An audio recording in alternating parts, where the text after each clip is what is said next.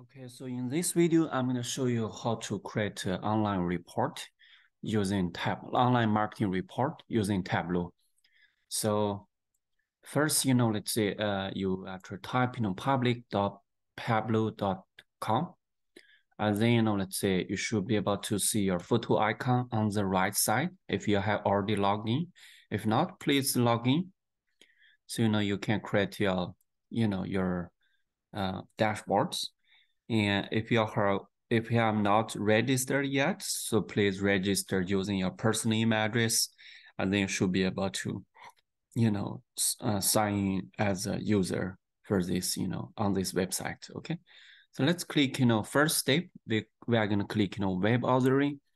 So this allows you to publish a dashboard which you have already created to a website, a web portal, which could usually be a personal portfolio. Okay, so we are going to upload the data set from your local computer. Okay, and then click open. And then wait for a few milliseconds. And then, we need to wait for Tableau to identify the data set. So to do this, we need to click update now. So as we click update now, you see here, let's say we found all of the columns in the data set. The first column, we already have the, locations. So we click this downward arrow so we can correctly identify the geographic role of the locations, okay? Because it looks like we have different countries, and then click, downward arrow, and then we select geographic role, and then we are going to select country / region. And you may also select city, county, or zip code if your data set is using a different, type of location manipulation, okay? So let's select country and region, okay? So click update now if if a data set needs to be updated again. Okay, so once it's successfully identified, the first column, you see here, the icon for the first column is now changed to a Earth icon, okay? And then we are going to click, spreadsheet 1. So as we select spreadsheet 1, it should allow us to open a spreadsheet in which we can, let's say, in which we can, build a dashboard, okay? So sometimes there are some delays in case your internet connection not stable, which happened to me, just now. We are just going to refresh and hopefully, let's say we can do it in the next few minutes, okay? So usually now, let's say to create a map, the standard, process to drag, latitude to the rows shelf, and then drag, longitude to the columns shelf, okay? And then I'm drag, let's say match locations to this marks icon, okay? Match locations to this mark icon. And then you see here marks icon, okay? And then you see here, you're gonna see some blue dots on the map, which shows you all of the country names or all of the countries on the map, okay? So now the next step, since I want to draw an interactive dashboard, which includes number of impressions, at different location, at different, a number of impressions at different locations, okay? So I'm dragging, impressions variable to the size icon, okay?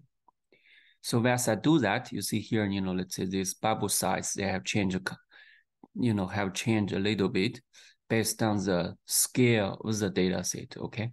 Scale of this variable. So next we are going to click, save mark labels, and we want to make sure we show the mark labels, okay? As the next, I think you can do something to beautify your map a little bit. So we click map and we select background maps. And then we are going to select, streets, okay, streets. And then, this lab probably makes, looks a little bit better, okay? So now we are going to publish this dashboard, okay? To publish, we click publish as, okay? So we are going to use AdWords and then, you know, impressions, okay? AdWords impressions. And you can add a year, you know, if you really know the year of the data set, okay? Let's probably use 2021, okay? And then click publish, okay? So I think, you know, now wait for a few milliseconds and then that dashboard should be available. And then, you know, let's say the second job I want you guys to work on is to create a dashboard which shows the number of clicks at different locations, okay? So to do that, now since your dashboard is still open, so I'm going to take a shortcut. So I'm going to actually, you know, drag these impressions back to this original space. And then I'm going to drag, you know, let's say clicks to the size icon under the marks panel. Okay, now you see the second dashboard is ready. And there's a little trick. So do not click publish yet.